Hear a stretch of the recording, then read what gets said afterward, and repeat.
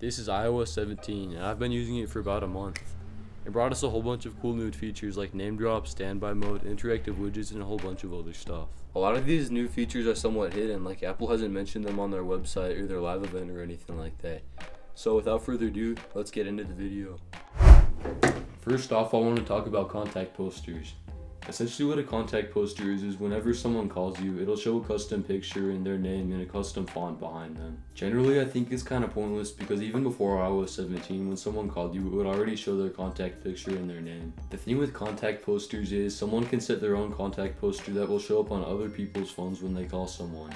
So someone could put some like nasty, disgusting pictures their contact poster, and everyone else has to see it when they call them. But if you don't like the contact poster that someone else made, you can also just create your own contact poster for them. From all the advertising and the phrasing in the event, you can tell that Apple really wants this feature to catch on. But honestly, I think mostly just like the hyper customization people that switched over from Android are going to use this feature. The second feature, which I think is really cool, is called standby mode. You plug in your phone and place it on its side, and voila, a nightstand. In standby mode, there are 3 different screens you can flip through. On the first screen, it shows 2 selected widgets. On the second screen, it can flip through a photo album. And the third screen just shows the time, where there's a lot of different cool clocks and designs that you can flip through. It almost reminds me of an Apple Watch. There are some instances where this could actually be really useful, like if you want to keep your eye on some important information without picking up your phone and falling into some Instagram rabbit hole. It can also display the live activities that were added in iOS 16.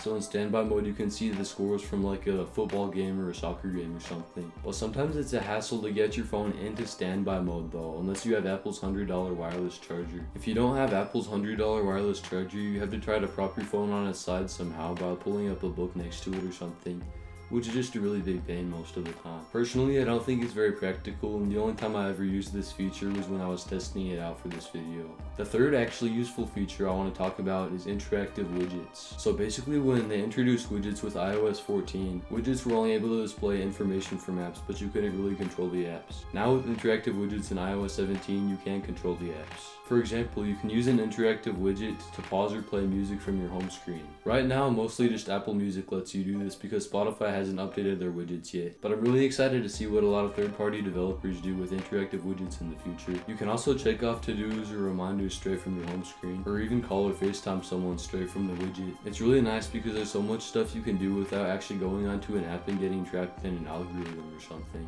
The next feature I want to talk about is the new updates to FaceTime. They added 3D reaction detection, so if I give a thumbs up on camera during the FaceTime call, it'll show a little thumbs up emoji. I think that's pretty useless though, but the useful thing they added is video voicemails. Basically, if I FaceTime someone and they don't pick up, then I can record a little video of myself that they can watch when they see the missed call. I think Apple really wants FaceTime to become the way that people call each other, a sneaky little tactic to make Android people feel left out. The fifth feature is the new text generation. Now it's a super accurate algorithm that adds all the punctuation. Sometimes there's still a few little problems, but I think it's almost perfect. It's also useful with Siri and voice messages. I think my favorite part of iOS 17 is what they've done with messages. Instead of having all the iMessage apps in this little strip above the keyboard, we have the plus button instead. It shows all the default Apple stuff first and then the third-party stuff. If you share your location with someone, it can show your live location in the message conversation. There's a new messaging feature called check-in where when you send it to someone, it'll send their phone a notification when you arrive at home. For example, if I'm driving home from practice and I send a check-in to my mom, it'll send her a notification when I get home. And you know how speech detection just got better? Well, now when you send a voice note to someone, it transcribes the audio into text that they can read so they don't have to listen to the audio recording. There's also a couple other little things like swipe to reply and search filters. The seventh feature I wanted to talk about is the new stickers. Remember when in iOS 16 when they made it so that you could pull an object out of an image? Well, now you can use those as stickers and put them over text bubbles. I think this is one of the coolest parts of iOS 17 and just makes texting people so much more fun.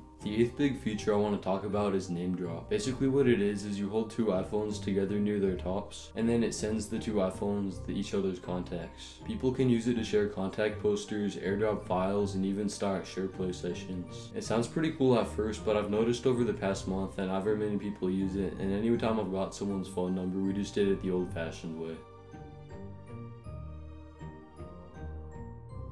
So it's starting to get into that spooky time of year right now. You're starting to see Halloween decorations in people's yards, Halloween decorations in stores, basically Halloween everything everywhere.